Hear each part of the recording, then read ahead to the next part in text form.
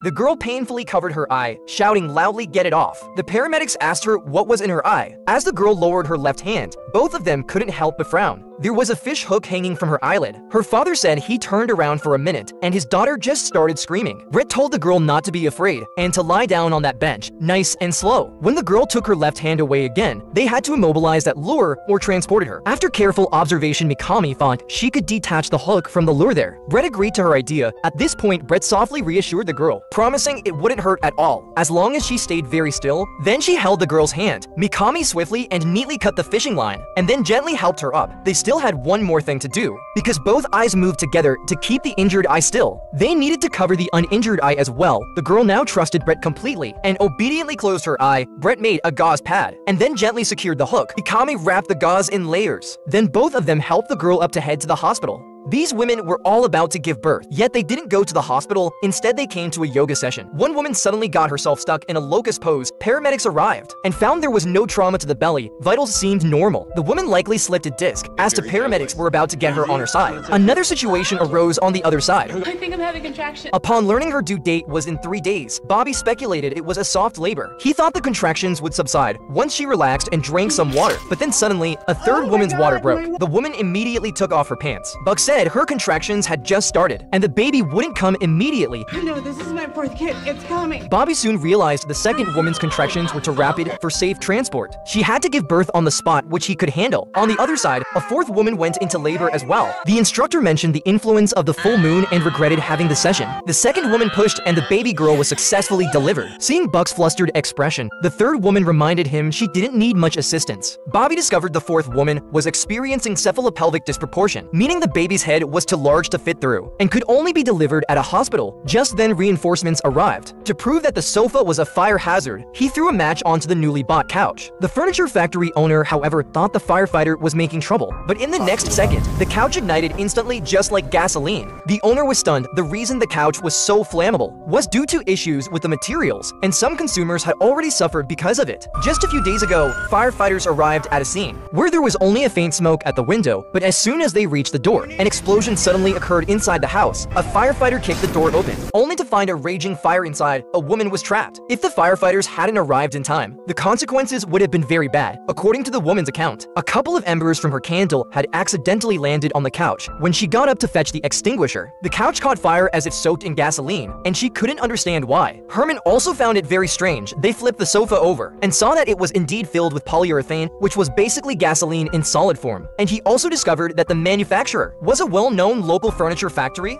An elderly woman living alone called 911, saying there was a man outside her house staring at her. She had a panic attack. Police and paramedics arrived. Athena began searching around the premises. Just then, Hen noticed something. Chimney's reflection can just be seen in the glass of the door frame, and the muddy marks in the room indicated that the man was inside the house at that time. When the woman called the 911, the man was likely right behind her, but he didn't harm her. The cop didn't pursue the matter further. However, for safety's sake, the woman called her daughter to accompany her tonight. But just as the daughter got home, she received a call from the 911 operator. The daughter thought the operator was just checking up, so she was quite surprised. Her mother also remarked, "That's so sweet." But the next news made the daughter anxious. The man who appeared at her mother's house earlier was likely her ex-husband, and the man had a history of violence. The reason he didn't harm her mother was likely to obtain her address. At that moment, the daughter went to the window and indeed saw her ex-husband standing there. The man quickly charged inside, holding a knife, kicked open the bedroom door, only to find the elderly woman alone. But in the next second,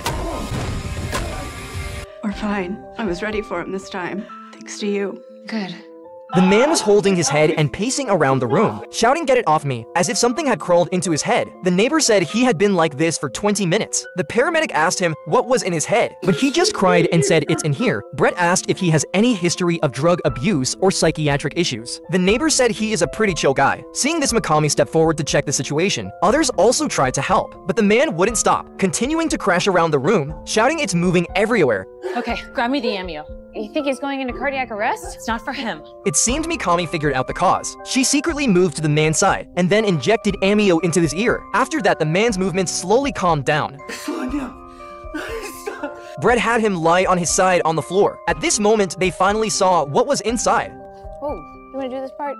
Not a chance. Brett carefully inserted tweezers into his ear. A live bug was gently pulled out, but it accidentally fell to the ground, and then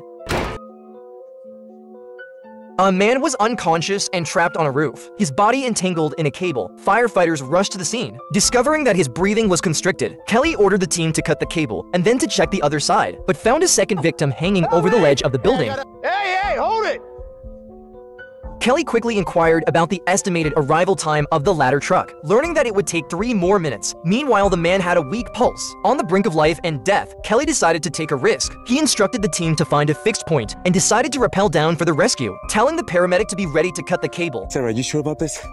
Just don't let go of the rope. He slowly descended along the wall, then tightly secured the man, while notifying the team to cut the cable. As the cable was cut, the rooftop team slid forward rapidly. Crews could barely hold the rope with the weight of 2 men on it, and it seemed they were about to fall off the building. At the last moment, Brent made a desperate leap and grabbed the rope, stopping the slide once again. At that moment, the truck finally arrived. Ladder was raised, both Kelly and the man were rescued. To have a cool Halloween, the man bought a guillotine prop, but his wife thought it was dangerous. To ease his wife's concerns, the man gave a live demonstration. Unexpectedly, the blade came loose as it fell and struck his neck. Fortunately, it didn't cut the artery. The firefighter told him to stay calm and not move, because there was another laceration on the other side, which looked close to the carotid. They needed to rescue him quickly. They tried to lift the blade above to relieve the pressure on his neck, but the blade was stuck tight. The lieutenant quickly asked her men to start cutting and to stand by with the rabbit tool. As the firefighter began cutting, the man shouted loudly, "Don't wreck it." It's from A Tale of Two Cities the musical. The firefighters carefully controlled their actions, sawing only the wooden boards on both sides, then bracing the rabbit tool inside. Finally, they lifted the stuck blade. Upon examination, they found the man's cervical spine was okay. The worst part was over. The paramedics quickly bandaged him and then sent him to the hospital for a checkup. At this moment, his wife said, "Artie,